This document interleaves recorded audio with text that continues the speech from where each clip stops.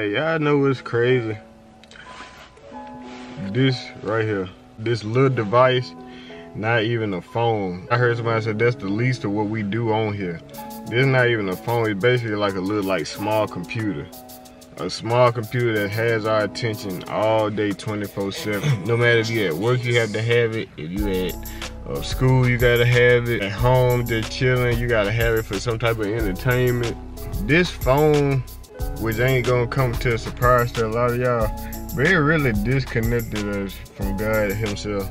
And what I mean by that is, just look how much time we spend on this phone compared to like real life activities. Like, you remember back in the day, like you actually had to go outside to have fun. Like you had games and stuff on the inside, but being outside was more fun. And I'm holding my camera right now because I can't set it up nowhere because I ain't got the stand. And if I did that, y'all, you ain't gonna see me. So the thing is, bro, us having this phone, it disconnected us from God. It disconnected us from each other. Even though we so-called more connected than we ever been, we also the most disconnected we ever been also. Like, we basically like slaves to these little computers because like you can't put it down. Like we enslaved mentally. Black people in particular. You know what I'm saying? It's the whole human race, but black people in particular, because I think about slavery. We went from being in shackled slaves to being enslaved mentally. We give this phone so much attention, yet if we break it, we don't even know how to fix it. Like the thing that we in all day, you'll have to pay $300 something or however much money you paid to Apple or whoever you paid to fix it on your phone. If you crack it, you have to pay that much money to fix it. But the thing is, you own it all day, so how do you not have the time, or you know what I'm saying? How do you not know how to fix it? I don't know how to fix it either. But I'm saying that in my explanation, like, I don't understand like how we so programmed or we so attached to these phones that we need it for everything, yet we don't even know the basics of it. Like, you don't even know how to rewire your phone. You don't know how to fix on the battery if something go wrong with it. You don't know how to fix the flashlight in it, the camera, none of that. We always gotta take it to somebody to get it fixed, yet we don't know how to fix it ourselves. Another reason why I say it disconnects us from God is because, which it really ain't gonna come to a surprise, but a lot of people don't even really pray for real. Or like, instead of like asking on God for stuff and for answers, like we go run straight to the phone and run straight to Google. We run to Bing, Yahoo, whatever you look stuff up on. But we go straight to Google asking Siri, Alexa, all these people instead of praying. But to the caliber, if I'll do that, I'll read something in the Bible. And if I done read it a million times, I still don't understand, like, get the concept of it, then I'll go to like the internet for like, I'll pray on it a little bit, and then probably a little after that, I'll go to like the internet to get like a better understanding, just so I won't be at a standstill and like I continue reading. So it's like, how much do we really need these phones? Because if somebody took these phones away from us, or if it was a social media outage, or if it was Instagram, no, not Instagram, if it was just a Wi-Fi outage in general, how crazy would people go not being able to get on the game, watch TV, because a lot of TVs are Wi-Fi based now. A lot of people don't got satellite for real. Or get on the phone. And if we like was truly forced to like indulge in each other again, like how it used to be,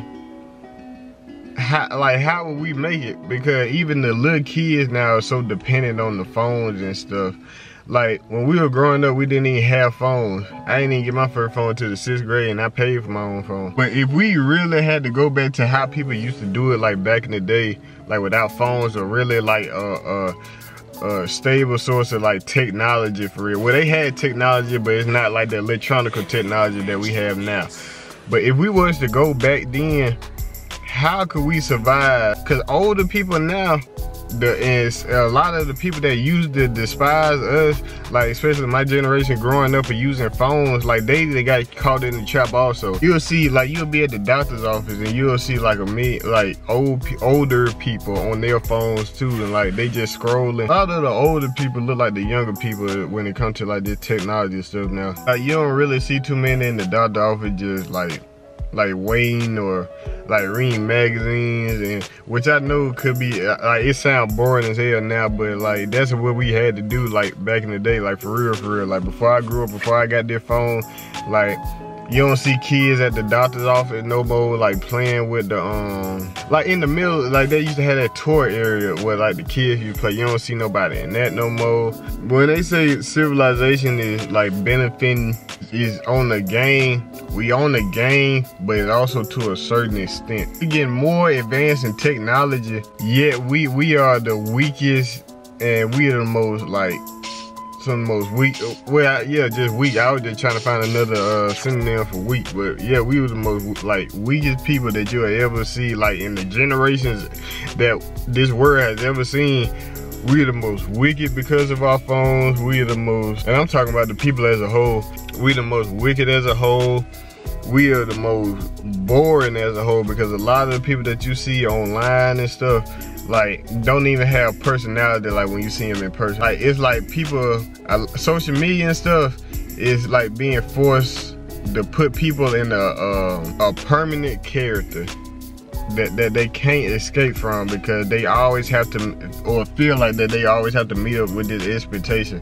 That's why when I get on camera, I just be myself. I don't really do too much. If I crack a joke here and there, like, that just really like how I am. Like, I'm not just putting on for the camera. Like, my wife will tell you, like my friends will tell you, anybody that around me will tell you, like, I'm not just putting on the clown mask and just getting on camera and just having somebody throw pies at me in there. How I'm gonna end this video off, I'm gonna advise everybody that's watching this video or that watch my videos to comment their favorite Bible verse. And I'm not talking about nothing like Jesus Webb or Honor Thy Mother, Thy Father, or not just something just generic that you just heard. Not just something generic that you just like didn't heard. I want you to like actually like get in the Bible and like recite your your favorite Bible verse. What is mine right now is from Job. Hold on, let me look it up. I know what it is, but I want to get like I don't know where it came from specifically.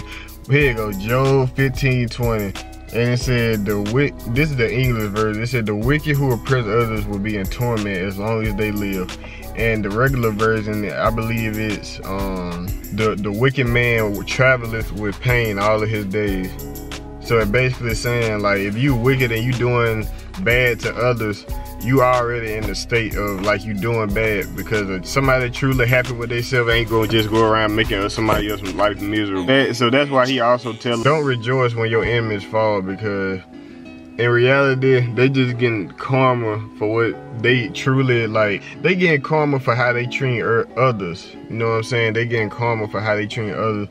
But at the same time, they wouldn't have that certain thing if they just prayed and just look within themselves to build themselves and let go of all that trauma. Because a lot of people walk around with childhood trauma, bro. But I'm getting 100% off topic.